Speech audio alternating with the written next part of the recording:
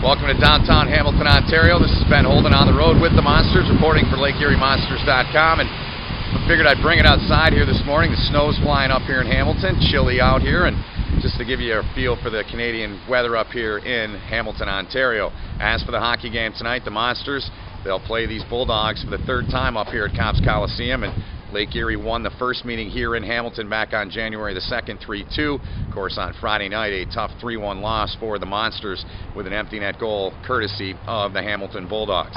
Lake Erie coming off that great win on Saturday in Rochester, a 3-1 win for the Monsters in a game that Billy Sauer was great in. A Rochester, New York native was all over the place, stopping over 30 shots in the game, and Billy will be one of my player interviews tonight coming up on ESPN 850 WKNR. Also, we'll hear from the pride of Parma, Ohio, Tom Fritchie. Had a chance to sit down and talk with him.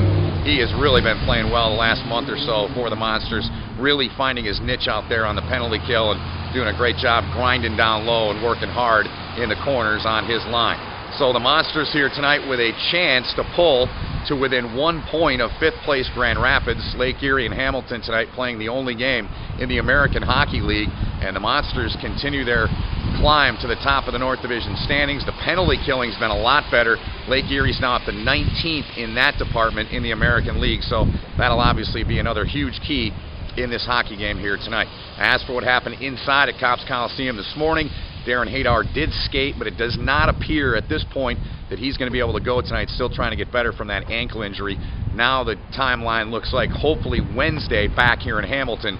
We'll see if Darren's able to go in the hockey game on Wednesday night. Patrick Bordeleau's back in the lineup for David Quinn's Monsters. We'll have the coach joining me on the pregame show as well, ESPN 850 WKNR, beginning at 7:28 as the Monsters with a big hockey game here tonight, trying to pull to within a point of the 5th place Grand Rapids Griffins. That does it here from cold and snowy Hamilton, Ontario.